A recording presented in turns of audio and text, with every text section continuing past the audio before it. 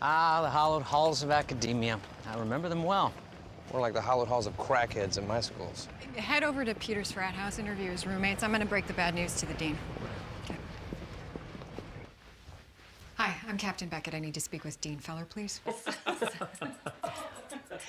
It will be nice to have a best-selling author on the faculty. Oh. Welcome to the Hudson family, Mr. Castle. Oh, please, Dean Feller, call me Professor Castle. Captain Beckett, fancy seeing you here. Castle, I know what you're doing. Giving back to the community by molding young minds? You're not joining this case. Aren't you two married? Yes, we are. Dean Feller, meet Captain Beckett of the 12th Precinct. Yes, and husband and wife need a moment in private. Whoa, hang on. Whoa.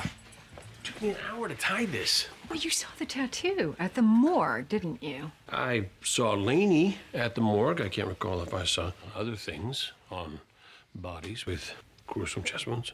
Let me ask you, how large of a donation check did you write in order to become a professor? Guest professor, look, I have no desire to interfere with your case, but I can't help it if my path crosses with yours while I'm teaching here. Castle, I asked for time.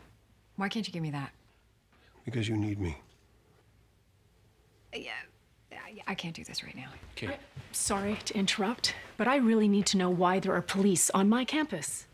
A student of yours, Peter Garber, was found murdered in Central Park last night. That's awful. He was a wonderful young man, a model student. He won this year's fellowship award. Well, I'll need access to all of his files, as well as a discreet room to interview his teachers and friends. Of course.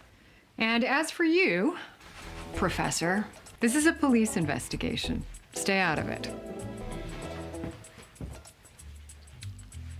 She's such a kidder.